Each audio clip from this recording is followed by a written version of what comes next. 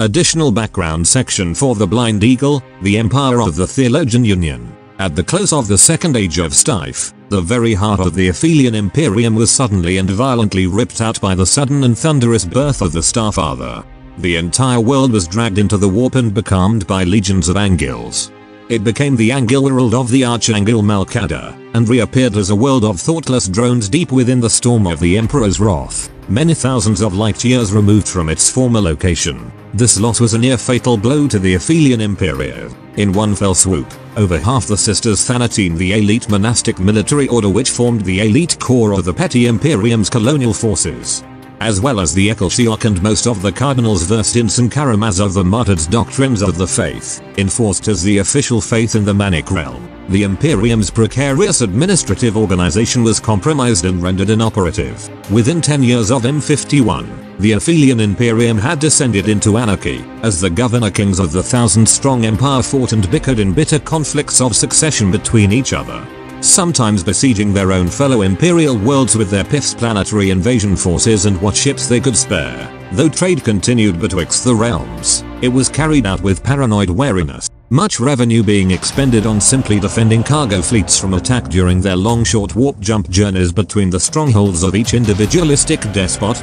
Some governors were utterly unscrupulous, hiring outside human and alien mercenaries, even Kriegserth soldiers, to overcome their rivals, often entering into surprisingly disadvantageous alliances in order to assert their claimed capital status for their own world, and desperately each tried to get their own candidate selected by the cardinals to become Ecclesiarch. This of course meant that the Aphelian Imperium was much weakened at this time, and many of the border worlds were sacked by opportunistic enemies, such as the carnivorous amphibious Scythian Empire, and the Vazinaran Imperium, with its cadres of Psychone, terrible soldiers recruited solely from the mounting Sika population of that particular Imperium, which was formed around an unstable warp rift known as the Khazid. It was at this point, after years of anarchy, that the Talon Imperium really began to take an increased interest in their troublesome neighbor.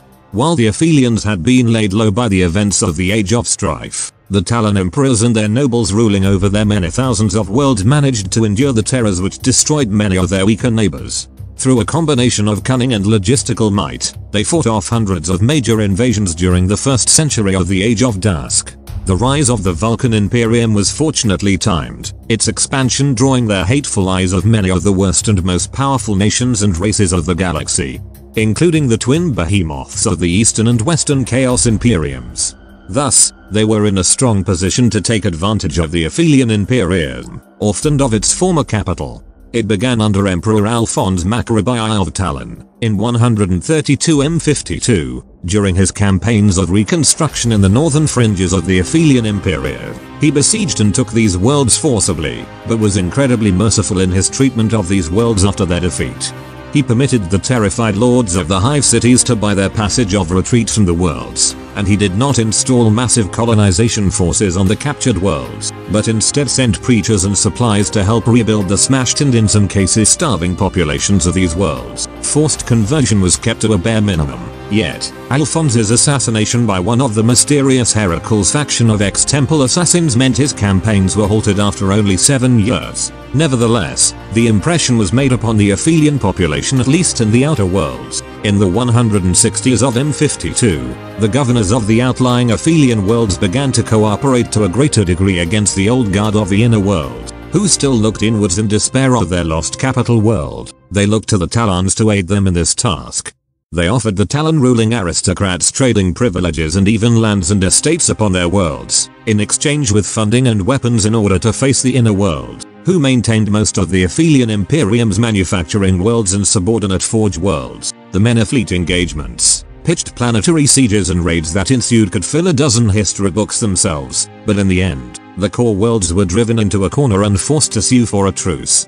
The Thrarantine Guard, who had expanded to a massive size during this period, as they were seen as the most theologically pure force in the secular conflict, arbitrated the terms of the treaties, and there was a semblance of peace. Nevertheless, the Talon were now intrinsically involved in the diffuse and fractious politics of the Aphelians. Over the centuries, the two imperiums began to merge, via dense trading corridors that, though they took many years to traverse, provide wealth and prosperity to the rulers and their magnates. At the Council of Thesabib, hundreds of Talon Orthodox Aphelion Casimировite and Ascensionist cardinals gathered to discuss the election of a new ecclesiarch to once more unite the faith of the true Imperia. The debate was not a success, and had to be called off after many of the lesser radical sects tried to set fire to the debate podiums. And the Ascensionists caused a planet-wide riot in which 400,000 acres of industrial sprawl became a mangled war zone as vast hordes of zealots and fanatics battled like insane animals in the streets. Between 100 M53-200 M53, it was said that at any one time, 5 ecclesiarchs and anti-ecclesiarchs were in place on pontifical thrones from Talon itself to at one point a small mining colony in an unstable star system. Each claimed to be the true ecclesiarch. Despite this schism amidst the clergy, the worlds themselves became closer, and their cultures began to merge and develop. Fear of the outsider and the xenos began to mutate into a creed of humanism absolutism. That is, the creed of human survival at all costs. Humanity must survive, and let everything else be damned. In 487 M53, Emperor Santiago III of Talon crowned himself Lord Protector of the Imperial Mysteries. This strategically sidestepped the theological issues of the newborn superblock of Imperiums, and allowed him to justify his secular campaigns, and to impose military tithes upon the worlds nominally under his thrall. Though the worlds of this Imperium were still bitter rivals for the most part, Santiago could still launch his huge crusade to expand the realm in 568 M53. Gathering together a force of diverse colonial troops and mercenaries, held together by the Thrantine orders, other growing religious warrior fraternities and sororities, and the iron will of the Emperor Santiago himself, who went to war in one of the perishingly rare Leviathan moving fortresses, though he died before even his first crusade could be completed due to the monumental distances involved, and the poor quality and pitfalls of astronomic and less warp travel his sons and grandsons managed, over the next 100 years, to swallow up a dozen other Imperiums that bordered the Aphelion Talon alliance, subsuming them into the great web of commerce and religious violence which codified the realm of imperial mystery. Also, during this period of expansion and conflict, a center of commerce built up around the ruins of a former star fortress known as Harna the Ravaged. Here, trade from across the sprawling realm came, and the ruler of the space station was often a key figure in wider decisions on tithes and tax and what could be imported. Santiago's Xi had this fortress massively expanded with subsidiary stations and had asteroids towed into orbit with this expanding colossus of industry and trade. He then declared Harna the new capital of the realm of imperial mysteries and himself its governor, even though he was on campaign for his entire life, and never once visited the fort himself, with little objection from the powerful nobles and governor lords of the Imperia, as it was relatively neutral. It would be a mistake to consider this realm of captured and consumed Imperiums to be a singular superpower at that point. It was a huge area of space, covering a huge swathe of the southwest of the galactic plane. Such a realm could not be administered by government with such slow FTL-capable vessels. And for much of the time huge sections of the empire were like lawless realms of border princes and robbing wolf packs of bandits, and squabbling governor lords vying for advantage or pressing assumed claims of heritage. Amidst this anarchy and misery, there was the undercurrent of a building popular faith, the Emperor of the Wasteland. There were no longer any survivors from the time before the Second Age of Strife, and no man had ever seen or heard of the Emperor's actions beyond vague recollections of priestly chroniclers, who had hastily scribbled down scripture from memory after the loss of all the written records of the Ministerium upon Aphilia. Thus, the image of the Emperor became horribly distorted. The vile concept of the corpse emperor merged with the creed of human survival at all costs, turning the emperor into some legendary undead figure of vengeance and pragmatic, who ruled a universe of broken worlds and failed systems, yet refused to relinquish them, like a jealous child. This creed was paradoxically both horribly cynical yet fervent in its prosecution and practices, a faith of nihilistic mania, where only suffering and miserable stubbornness could get one closer to your god. So what if his empire was of ashes and ruins? It was still his ashes, his ruin.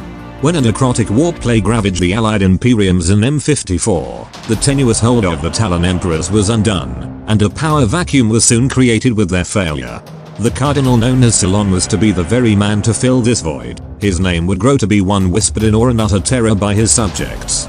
This cardinal began his life as a mere clerk in one of the priestly houses of sanctioned invention, where he made friends easily and swiftly, due to his serpent's tongue and charming demeanor, all of which hid his great pathological personality and truly evil ambition. Through a series of coincidences and sinister ploys, he manipulated his way into the priesthood, worming his way right into the meat of the ecclesiarchy like a maggot in meat. He used his power and influence to place his friends into powerful offices and in particular patronized the work of his questionable disciple Denval. This man claimed to be a warp scientist, and made a major breakthrough in the method of warp travel. He found if one could torture seekers and witches sufficiently, and somehow captured and stored their torment and lingering death screams, one could power a ship through the warp at tremendous speed. Solon quickly seized upon this idea, taking it as his own and tying it into the natural distrust for seekers prevalent in the realm. He turned this process into a form of benevolent penance. The death of the seeker would purify both their soul, but also allow the Emperor's children to spread to the very furthest reaches of space.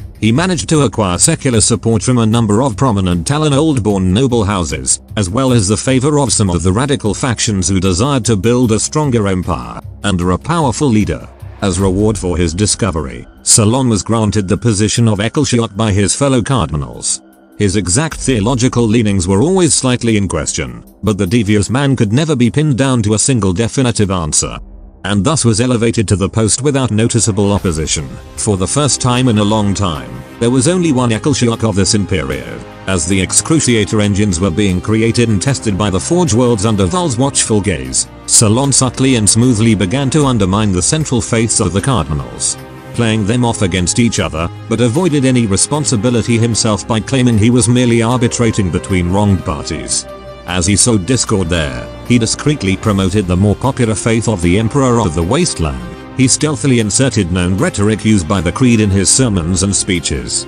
Just as the faith of the Imperium was becoming unified in religious wars and reform, the means to propagate this faith across the entire Imperium was finally completed and made widespread use of. His influence grew as the Imperium consolidated itself via the new cruel means of breaching the war. Eventually, with this greater unity there came a chance for a new emperor to take over. Naturally, Solon manipulated the processes of selection and influence, until a candidate of his preference was selected. Solon made sure never to publicly claim leadership or secular power over the Imperium, but rather work behind the scenes. The Ferentine and his own spy network, known unofficially as the Aquila Men, discreetly carried out his orders and kept the various other armies and factions within the Empire under control.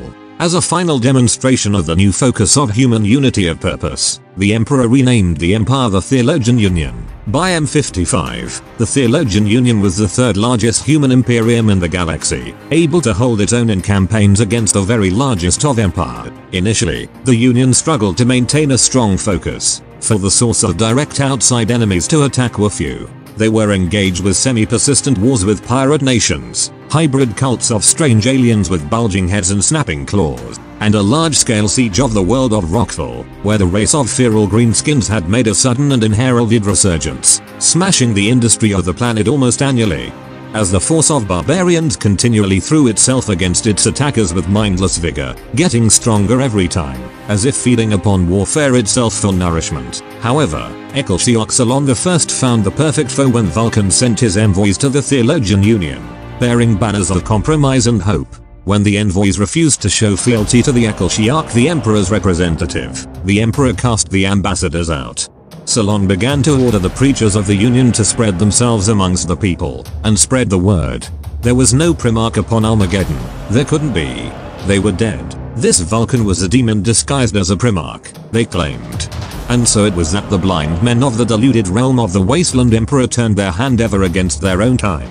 In their own way, these vainglorious zealots brought upon themselves the terrible events that marked the dusk of all things, in the final war of conclusion and defiance.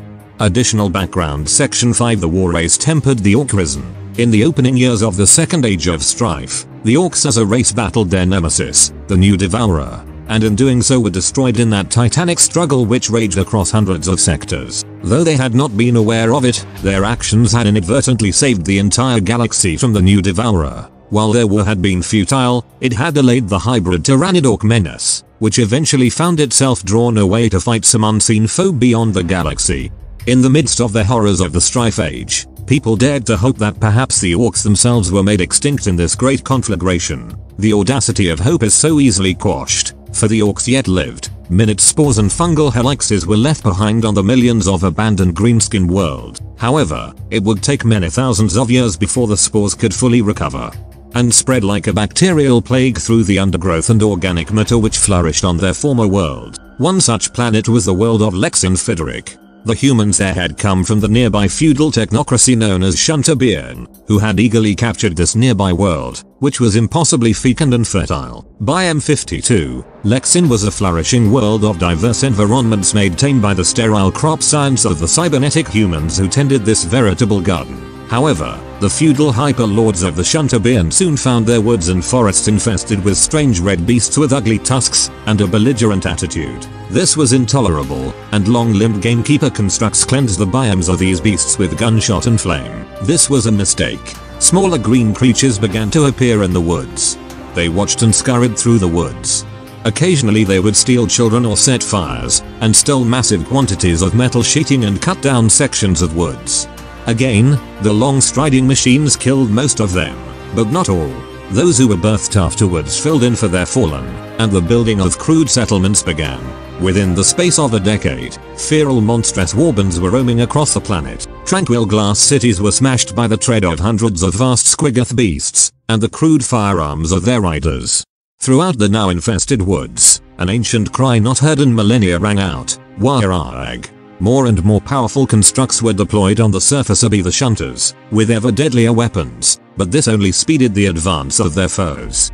Soon they had to abandon their planet. They did not possess exterminates-grade weaponry however, and thus they could not prevent the feral orcs spread. This story reoccurred on dozens of sectors and systems across the galaxy, followed by hundreds upon hundreds after that. In particular, feral orcs tended to thrive just on the cusp of the various inter-power struggles which were ongoing across the galaxy.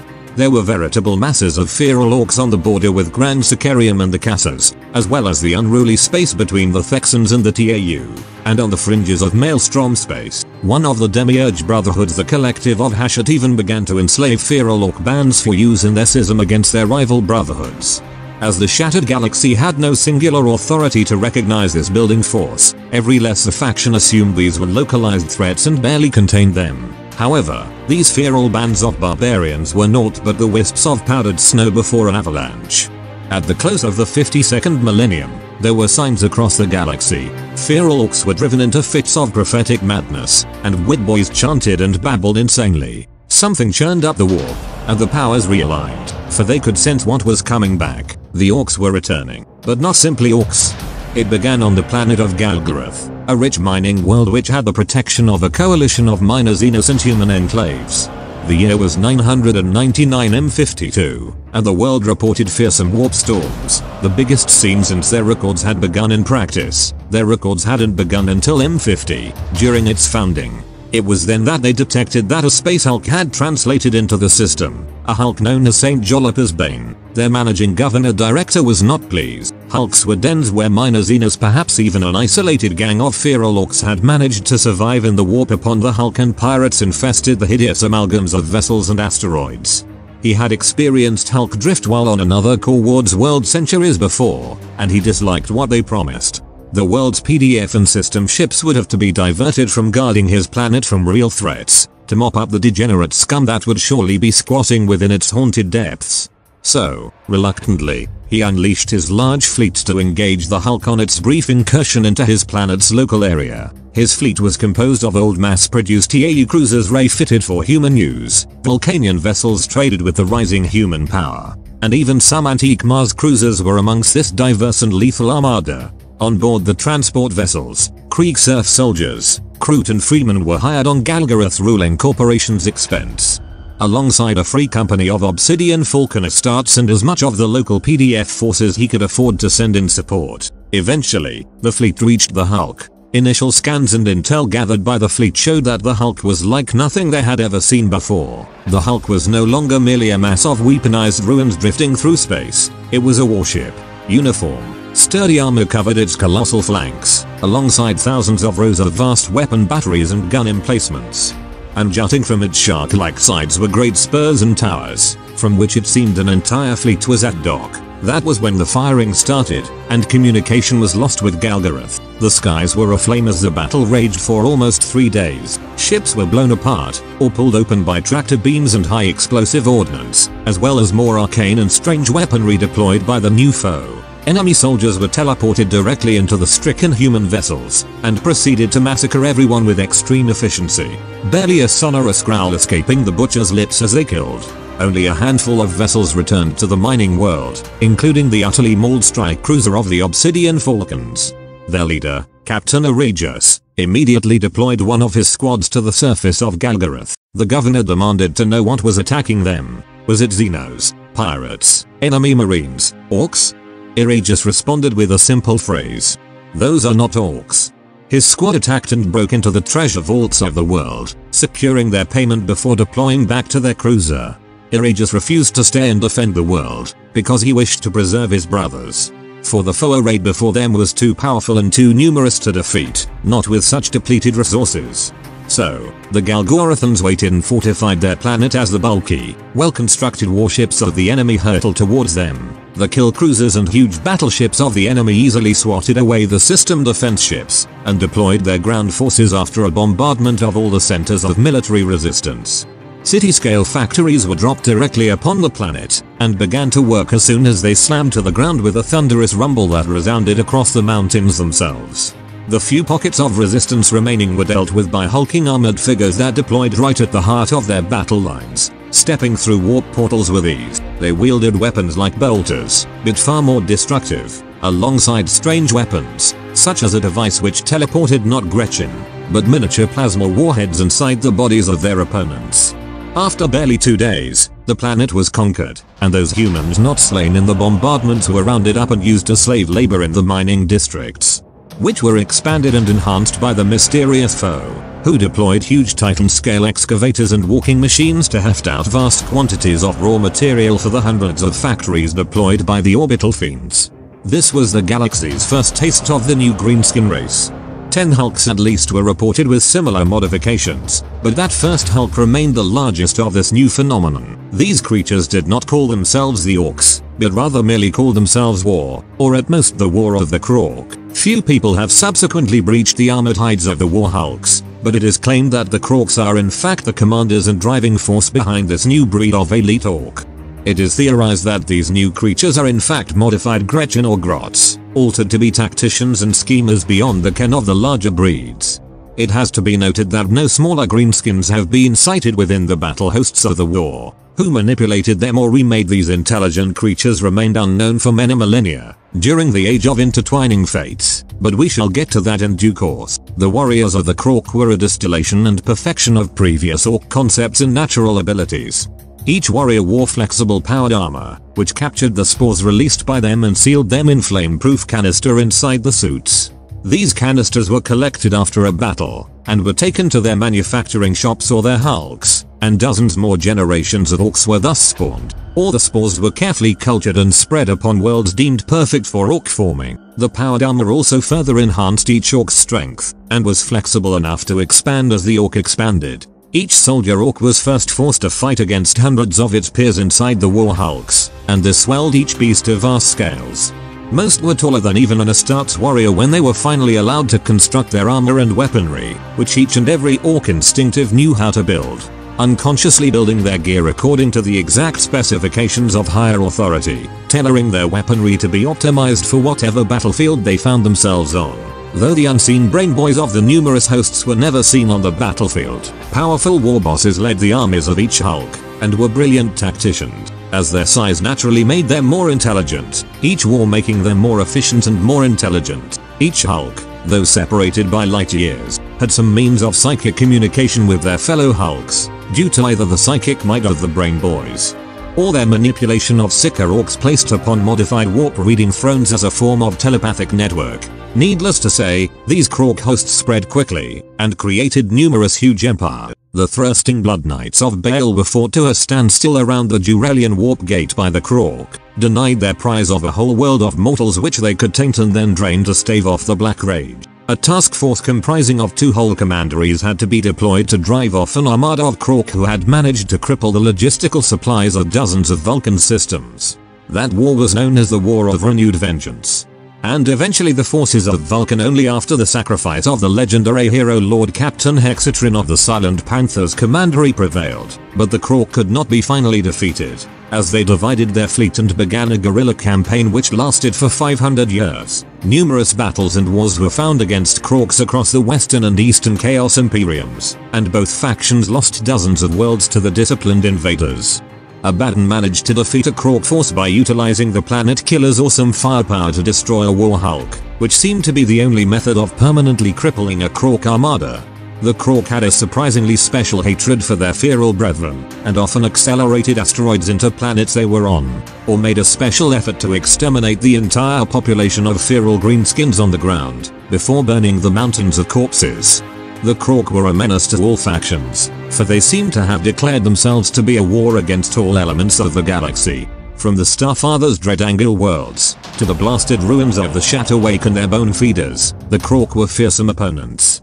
In particular, they seemed to lose some of their cold demeanor when fighting the Necrons. On some instinctual level, they knew what their eldritch function was, for it was encoded into every fiber of their green, warforged flesh. Their fate is unknown. All that the world at large could decipher of their brutal, complex language spoke of awaiting the facets of the God Mount.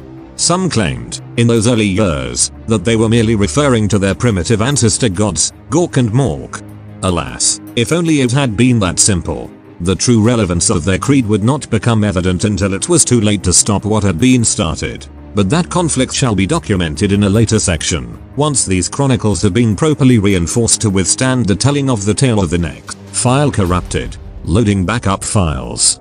Additional background. Section 6. The Despoiler's domain. For 10,000 years, the Despoiler had spread across the entirety of Segmentum Obscurus, breaking each system in turn with his vast fleets of chaotic beasts and loyal minions. Endless regiments of the Dark Cadians known as the Despoiled marched under the dark banners of Cleaved Aquila, and murdered those who opposed the Chaos Emperor ruthlessly. Leading these vast armies were the Black Legion, who formed a diamond-hard center to the Great Despoiler's regime. Abaddon forged a new empire from the splintered marrow of ruined Imperial domains and Xenos Empire, crushing each in turn and forcing their broken populations to kneel before him and his diabolic forces. Many did so willingly, for though the Despoiler was a butcher and a madman, he wished to rule a powerful and unified Imperium of darkness. Rather than a shattered ruin of roving warbands and screeching devil spawn, agri-worlds were enhanced by warp-tainted contagions that infested their crops and their forests, forming great tangled masses of man-eating mangroves across thousands upon thousands of miles. Captured Forge worlds and enslaved Hive worlds churned out towering demon engines of ever more grandiose and insane designs, concocted by the Dark Mechanicus of the Putrid, poisoned worlds of Lathe and their vassal forges. In some of the more vile and odious hives, those who toiled in their factories barely registered that the Imperium of old had ever gone. Yet, to maintain the Great Western Imperium required constant warfare and cruel reprisals, for many and powerful were the supposed vassals of the Despoiler. Con the Betrayer was a constant irritation to the Dark Lord, smashing apart worlds at random as he howled his frustration into the void. Abaddon and his allied forces engaged warbands associated with Khan over 100 times throughout 273 M52, and during the Great Uprising of M55. Lord Alvenial of the Screamers, a warband of fallen Iron Knights who owed feudal obligation to the Dark Lord, were almost constantly in pursuit of the Betrayer's charnel barge and those crazed vessels full of madmen who pursued him like hungry hounds lapping at the frothing gore left in his wake. Alvenial was finally brutally butchered during the siege of Mordia by Khan himself, who rammed his brass-fanged battleship straight through Alvenial's Grand Cruiser. The Word-Bearers, who had at first allied with the Despoiler, had gained much influence and power over the millennia, and their hellish demon worlds were the largest and most fearsome in the Eye of Terror, some claimed. The Word-Bearers were useful to Abaddon as orators and enforcers of the profane creeds of the desperate factions of the Chaos Imperium. No consensus could ever be reached between all the various insane demagogues and slavering monsters that dwelt within the deep pits of these worlds, or ruled from obsidian thrones like dark heralds. But nevertheless the Word-Bearers made sure that unrest and insurrection remained a localized affair. Abaddon encouraged coups and bloody uprisings, as long as they were never against himself. Altar ships full of dark apostles and their familiars roamed the void between enslaved worlds of the Chaos Imperium, preaching and summoning demons into reality as they passed by. Abaddon expressly forbade the word bearers as dark star-shaped vessels to enter the systems of any of his major power bases, on fear of unmaking in the great swirling heart of Barbarity. Barbarity was a demon ship which had crashed into a star and poisoned it, turning it a vile green. Anything which fell into the warp plasma vortex was utterly destroyed, body, essence and soul. In 173 M53, the Despoiled, alongside a veritable tide of mercenaries and mutants and fallen Astartes, conquered the Ku'ul Swarmhood. The final siege of their honeycombed homeworlds was performed by the great spider-like demon King Xerxes, another of the deep warp demons, a brother of Volchach the Maker. The titanic spider's hulking form toppled the towering funnels of the Swarmhood to the ground, and the capering demons and mad humans who flooded the world in his wake overwhelmed the Insectoid Empire after a bitter campaign of destruction, which cost billions of lives on both sides. It ended when their queen was captured and infected with warp-tainted blood. These plague flooded her systems and internal juices, and the pheromone stench which allowed her to enthrall her drones turned the entire realm into an eager ally of the Western Chaos Imperia. On the moon of Threnbane, a Sika fraternity had spun a worldwide tapestry from psychic threads. Without the Imperia, they had flourished, and their seers had constructed this great warp-empowered edifice, which they used to divine the future strands of history like some great humming orchestra. Such rippling waves of psychic energy soon attracted the attentions of the Despoiler and his cohorts, for Abaddon very much desired to learn of his own fate in the destiny of the universe. However, a great fleet of iron warriors fell upon the world, in alliance with the beasts of annihilation, creatures bound to Angron. The iron warriors determined to deny Abaddon his desires, in vengeance for his defeat of their primarch many thousands of years ago. They fell upon the witch world like grim mechanisms of steel and hate, burning and gunning down all they could find with pitiless cruelty. Threads were severed, and settlements blasted into blackened craters. Their warsmith, a villain known as Kaveen, smirked humorlessly as he destroyed Abaddon's new toy. By the time Abaddon arrived with his fleet, almost every thread of the world weave was ruined, and the Iron Warriors were fully entrenched in their grand bastions. Impervious to orbital or ground assault, and patrolled by the frothing mongrel warhounds of Angron, the siege nevertheless lasted only a few days. This was because Abaddon, in his paranoid wisdom, had installed numerous mercenary Kaladas assassins and Alpha Legion infiltrators amongst the population of Threnbane. On his command, they unleashed life-eater capsules inside the shielded Iron Warrior bastions. Contained inside the void shielding, the virus did no harm to Abaddon's landing forces. However, battle was soon joined on the ground as the beasts of annihilation charged into the fray with infinite fury, their possessed marines ignoring tempests of weapons, fire and blades to reach the Despoiled's lines. The Dark Lord personally carved his way through masses of half-demons and freakishly mutated Astartes as he made his way through the dense foliage of fallen threads. Finally, he reached the final enclave of Sika monks, and their last functioning seer loom. Before he destroyed them, he demanded to know his future. No one knows what prophecy they imparted to the Chaos Emperor, but soon after he massacred them all, and bombed their world into dust, before the planet Killer destroyed it utterly. Demonic agents, Lasimol, Kaladas fiends and other shadowy agents employed by Abaddon were later instructed to scour the Chaos Imperium for good, honest men, whom they were to eliminate with maximum misery and pain inflicted upon them. Some say the monks told Abaddon who it was that would finally kill him, while others claim they merely revealed to him the final piece of the great engine of destiny which was guiding the galaxy to some great climax. Whatever it was, Abaddon grew obsessed with altering the outcome foretold in the legends. If the prophecy was indeed related to his death, he perhaps had cause for alarm, for he had narrowly avoided death on several occasions.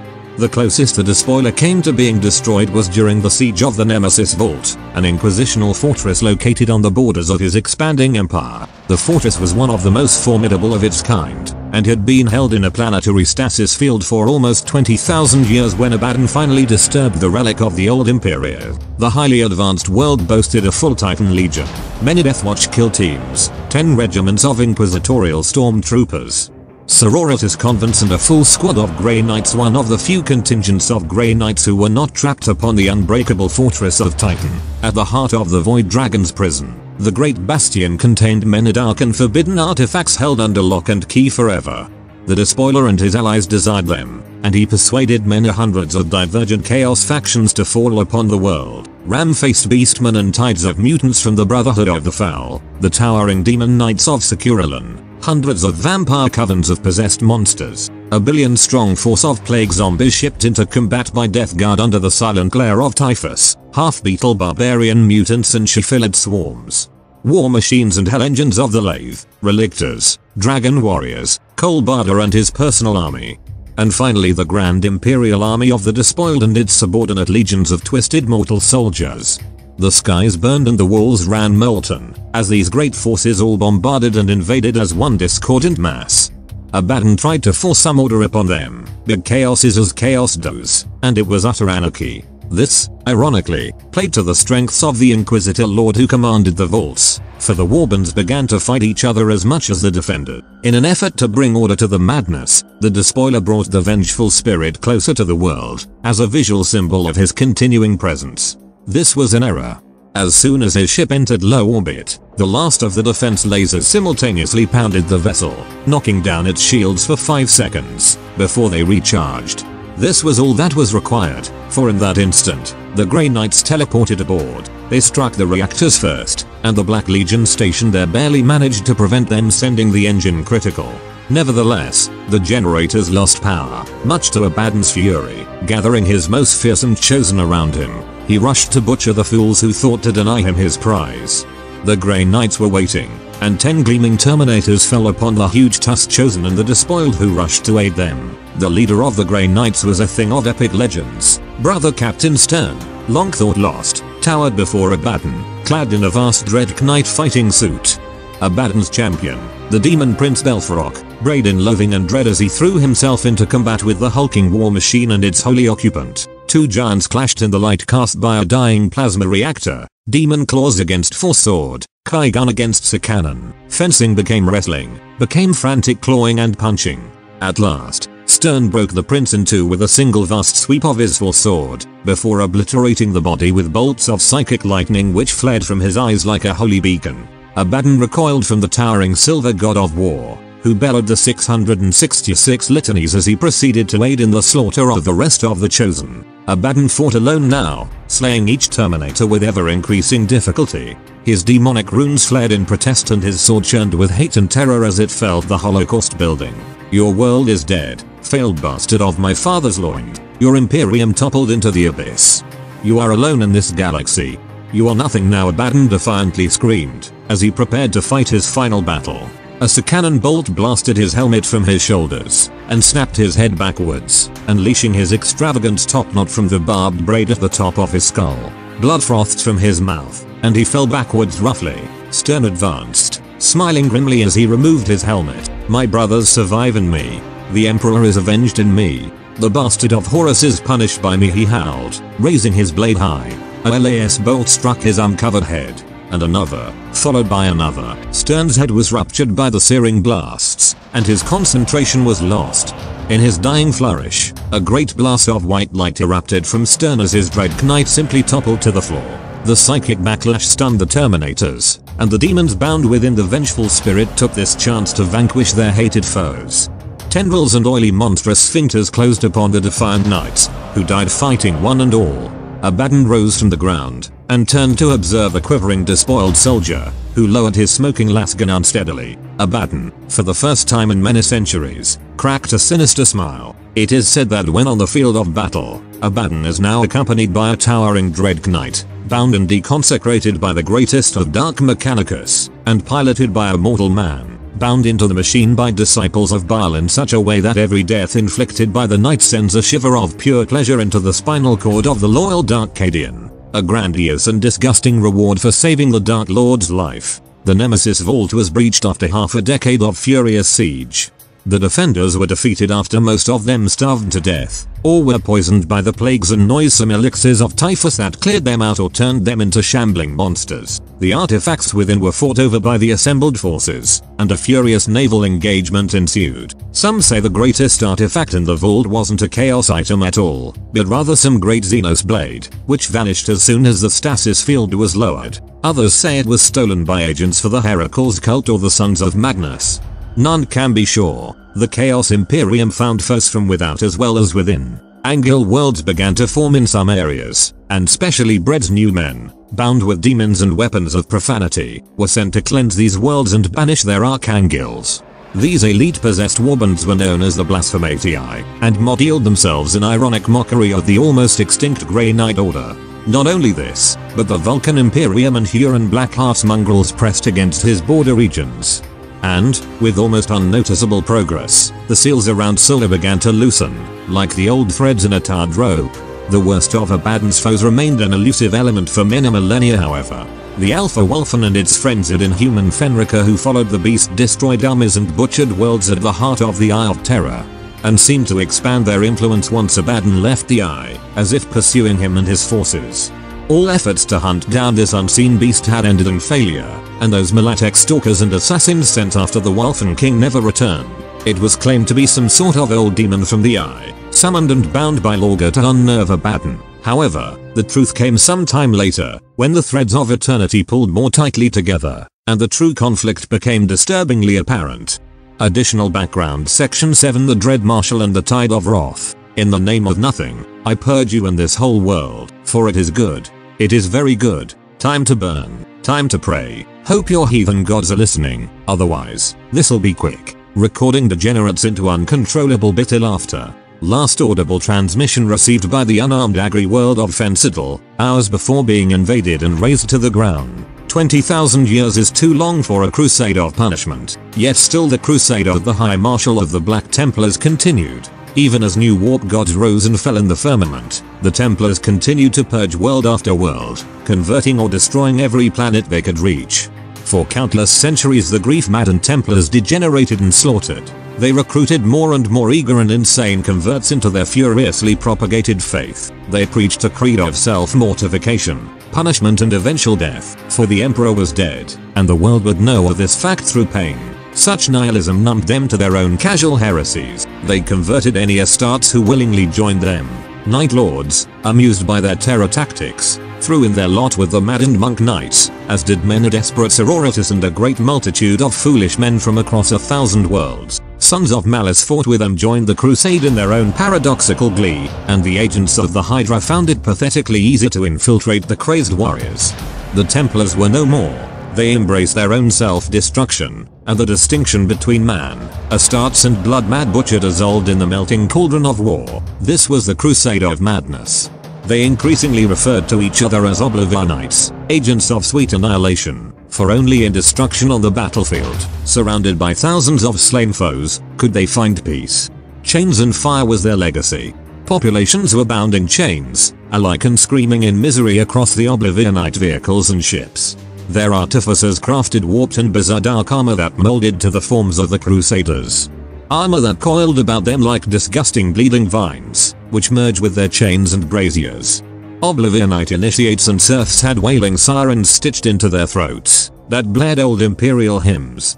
Horribly distorted and modulated until all that could be made out was the underlying hate that fed the Voxhalers. Immolator tanks and Crusader land raiders pulverized settlements and ruined lives on the whims of this crazed order. Some of the more insane and formidable Oblivionites had their limbs elongated and bonded to blades and pincers and serrated flails.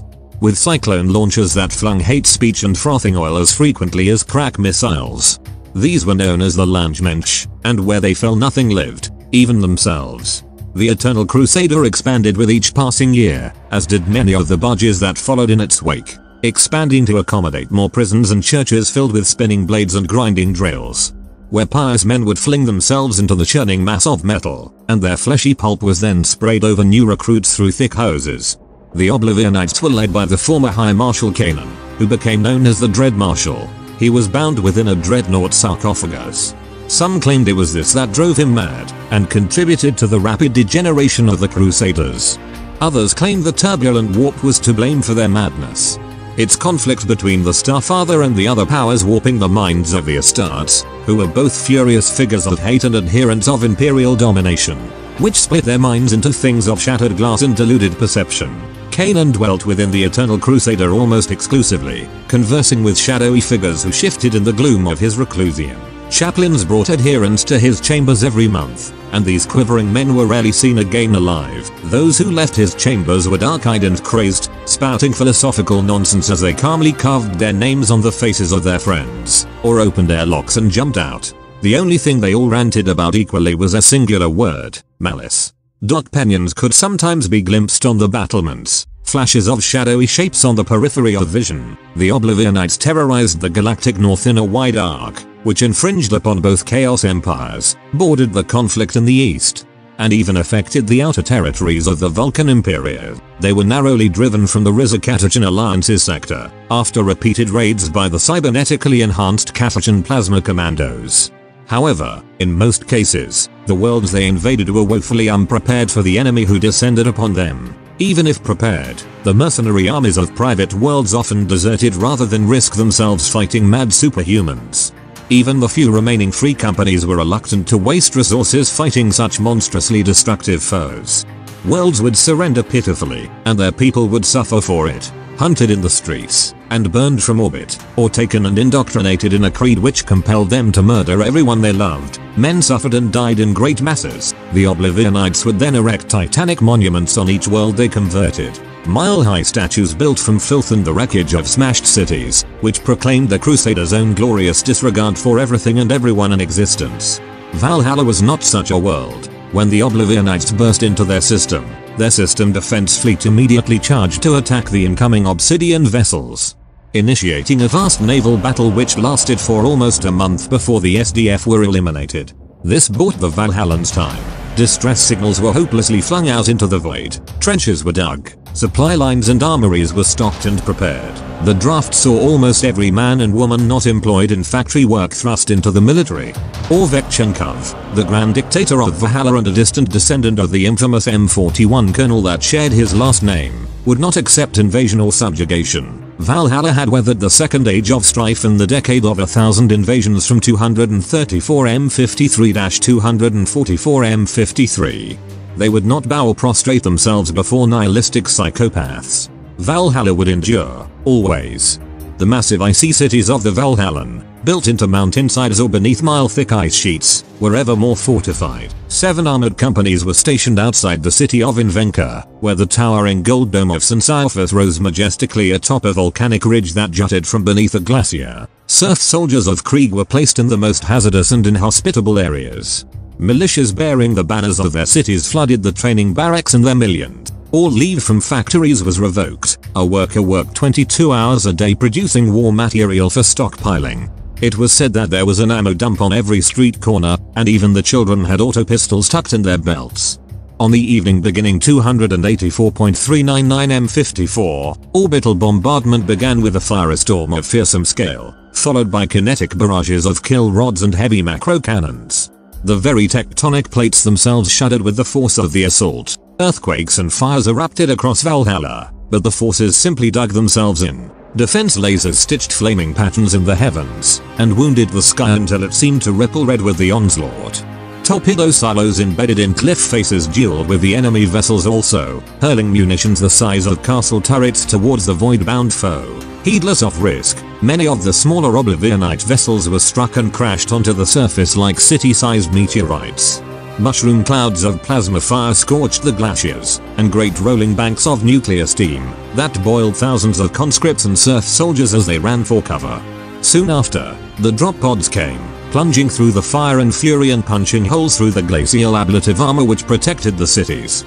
The ice confounded several pods, trapping them halfway between the sky and the crust in frozen tombs. Heavy weapon teams soon destroyed those immobilized invaders with their las cannons and missile pods. Others, however, penetrated the ice and struck like lightning-swift daggers at the heart of cities. Superhumans stormed bastions and charged through the streets with furious abandon. Their physical perfection and murderous might overcame the discipline and bloody-mindedness of the defenders, and they were forced on the back foot throughout. Meanwhile, on the surface, the conscript armies in their countless millions clashed against the human Oblivionite neophytes who swarmed from their large-bellied landing craft, while Thunderhawks covered with chained, wailing prisoners strafed the human waves of gun fodder and delivered more astartes into the fray. But the skies were contested. Valkyries and Vendettas also blasted the invaders, while Marauder bombers dropped thousands of tons of high explosive across the blood-drenched glaciers.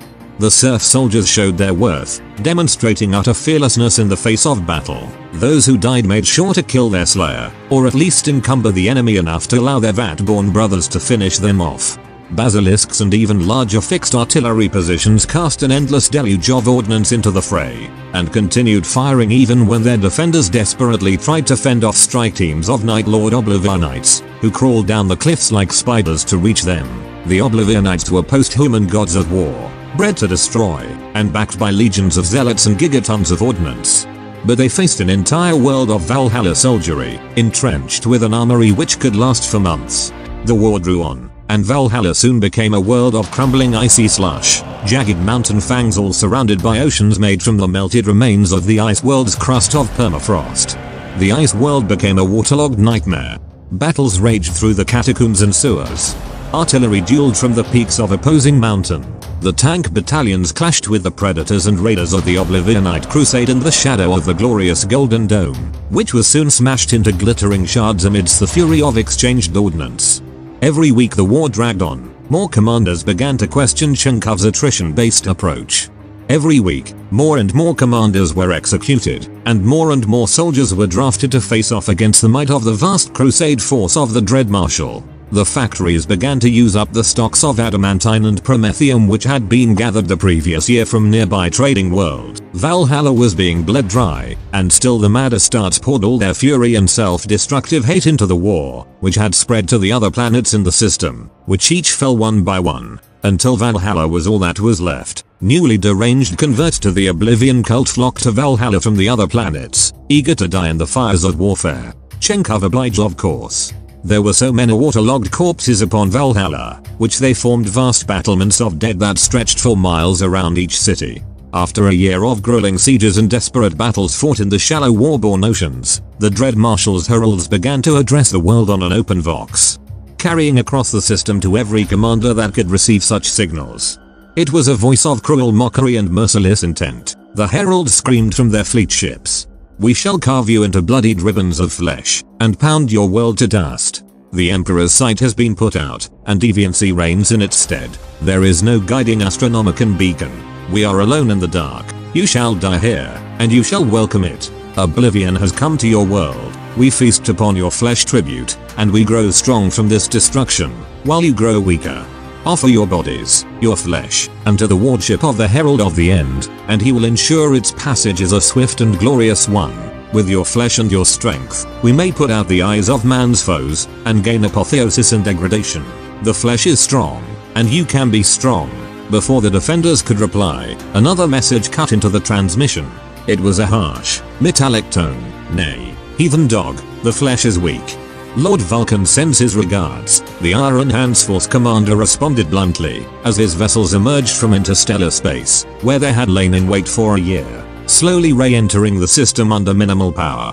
The perfect sneak attack. Chenkov had never intended victory over the Oblivionites. Chenkov's strategy had been one of containment. He had been ordered to keep the focus of the Crusaders upon Valhalla, and to ensure that all the Oblivionites converged upon the system. He had been ruthless in his acceptance of this plan, and the sacrifice of his people to achieve it. He had known they would suffer, and he cared not, a legacy of his ancestors' bloodline. Apparently Chenkov died in his sleep shortly after the liberation of the ruined Valhalla. The Dread Marshal's fleet was caught off guard by the Iron Hands and their cold metal vessels that soon shuddered to life and unleashed hell on the twisted Astartes. Battle barges and cruisers dueled in the heavens at colossal distances, and ships burst apart like stricken whales in the deep, spewing fiery viscera from mechanical bowels. Yet, for all their joyless mechanical power, the Iron Hands could not contain the Eternal Crusader. Battered and bloody, it fought its way clear, almost breaking the Iron Hands fleet on its own. The Iron Hands Commandery Master, Mergen, managed to destroy the Crusaders' warp drive, and forced it to flee into the void itself. Wounded but still very much armed, the Crusader was harried from the system. Yet, the Iron Hands could not sustain any mere losses in pursuing the stricken craft any further. They left that seemingly banal mission to the Fire Beasts, who translated into the system alongside the Purple Vipers and Heartrender Space Marine commanderies to mop up the surviving Crusaders. When the Fire Beasts finally caught up with the Crusader, it was running on minimal power. Hoping to capture the vessel for Vulcan as the Primarch had done with Phalanx during the Battle of Falling Skies a century before, the Fire Beasts eagerly boarded the vessel. What happened on board the Eternal Crusader is a mystery, but many hours later, the Astartes left the ship and bombarded it until it collapsed upon itself and was finally wrecked. The fire beasts rarely speak of what occurred inside the vessel. All that is known is that they lost almost 200 marines inside. All they say when explaining what happened there is a simple phrase, "Malice has seen the wheel behind the world," and that is all they ever say in reference to that dark day. The day the Black Templars were put down. It took several dozen disgruntled soldiers, 14 rounds of a heavy stubber, an overdose of tranq, a vial of neurotoxin, a hatchet and 3 bayonets to make sure he died in his sleep, but eventually he did. The legend of Chenkov's death subsequently did get amplified in the telling, but his remains suggest at least the stubber shots were accurate. So I've recently moved Neckbeardia merch over to Teesprings and have a few new designs. Listings are below the video and in the description. So I am an affiliate of NordVPN. If you have been thinking of getting a VPN with everything going on at the minute, NordVPN is offering 75% off a 3-year plan. I have been using Nord myself for a few years now because it helps support a lot of the people I like to watch on YouTube, and I think it's pretty cool they have let me become an affiliate. So check out nordvpn.org/Neckbeardia and use coupon code Neckbeardia for 75% off while the offer is on.